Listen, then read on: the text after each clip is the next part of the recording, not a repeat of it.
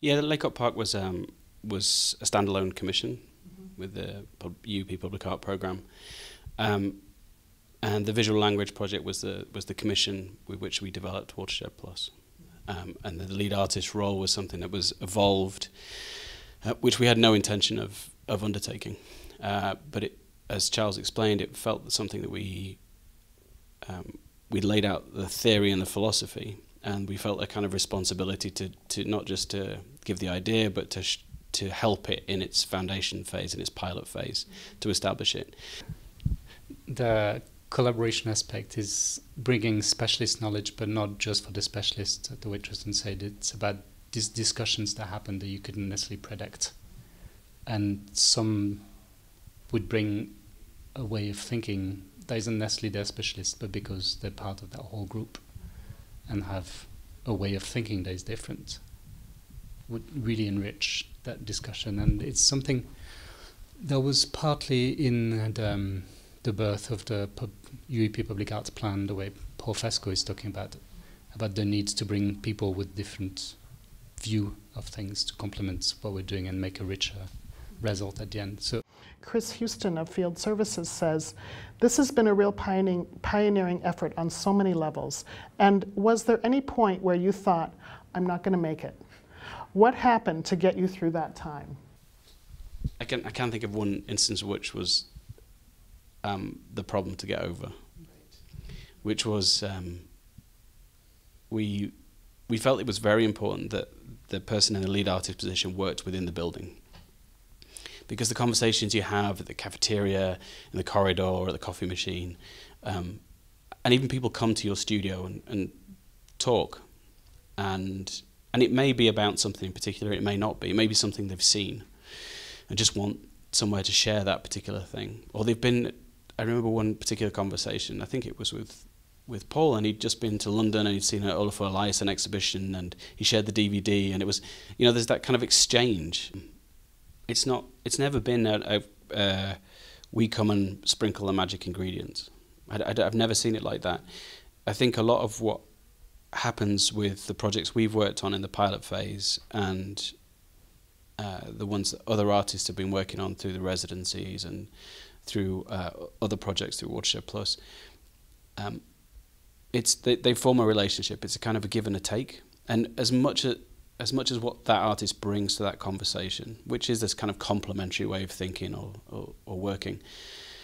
If an artist is brought in to design an element with the engineer, some wonderful things can happen, but when you don't know and it's open-ended, it might be a bit more complicated, it might take a bit longer, but the result might be even richer.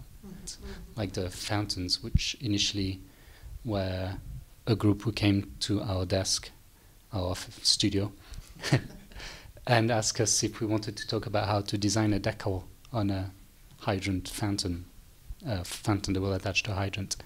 And that could have been done in half a day. Yeah. But instead, everyone in the discussion, in the team, saw the value of being much more than that. So how do you stop this? It's very difficult. Of course you can say, no, that's enough, I can't. I'm commissioned to design a decor. Yeah. But then that relationship and trust and energy and motivation that Paul is talking about, it partly comes from there. The fact that you have all these people who are so excited about doing more than what they're just supposed to do. So Rachel Duckhouse says, my residency had a huge impact on my practice. It changed it forever, for the better, and years later I'm still reflecting on and responding to my time with you all. I'm still working with scientists and drawing. It began at Watershed Plus, so thank you very much. You know, a residency isn't just about making something, it's about making new contemporary art, meaningful contemporary public art.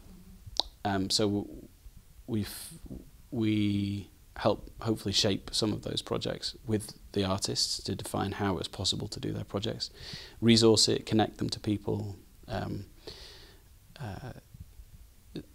relate them to the things that they may not know, the people that they may not know within the organisation. So I think that's what you see in Rachel Duckhouse's work. You know, it was she hadn't done a residency in this way before. She hadn't made public art work before, but she had a real fascination and intrigue and a desire to learn and to relate to people. And it was impactful for her, as she said. But you get the same response from the people in this organisation, I'm sure, when you ask them about the impact she had on their work. It depends on the artist. Yeah. I think it depends on the artist, and you try to create and foster the situation by which they can explore the issue that they're interested in. And artists don't think in a linear way. The organisation thinks in a very linear way. So what we're trying to do when we're working with the artist is not direct them, but to draw upon that. I think artists think in a very three-dimensional way, and it kind of goes from here to here to here. So you're trying to create the right touch points with the linear system that's right for the artist and right for the organisation. And certain things latch and stick, and some things don't. And that's the creative process.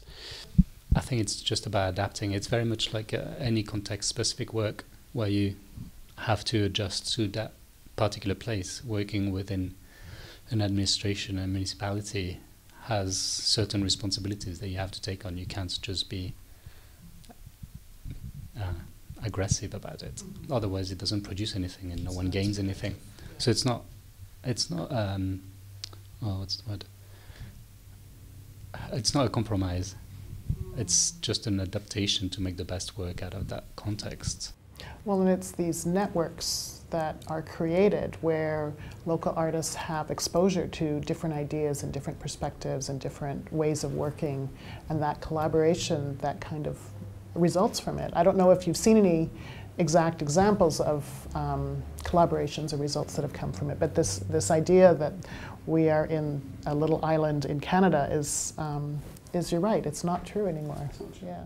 I think place is local. I don't think people are necessarily. I think artists, you'll see artists that are here who've studied in Vancouver or in New York, and they've come back, and that's Calgary's richer for that experience. And other artists that come and work here take something of what they've learned about here, like Rachel Duckhouse talking about her experience, or Nick and Minty. They went on to do a huge water project in Scotland. I think that's really the cultural world. That's the public art world. Certainly is. You work and have relationships with people and all sorts of different people, and you want to be part of that network. So as a Calgary artist myself, I want to be part of that network. I think what I told my 2007 self is this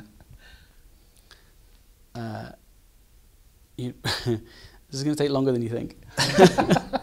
But this is... Yeah. But it'll be bigger. It'll be much bigger. In a good way. I think back to... in the succession planning we've currently been doing, a lot of people have been writing for the programme, and one of the other examples or precedents that has been talked about a lot is the artist placement group from the 60s, 70s and 80s, where Barbara Steveney and John Latham established this way of embedding artists within different organisations, so ICI or British Telecom or ITV in the UK. And I remember I was fortunate to hear John Latham speak one time and thinking, how do you do that?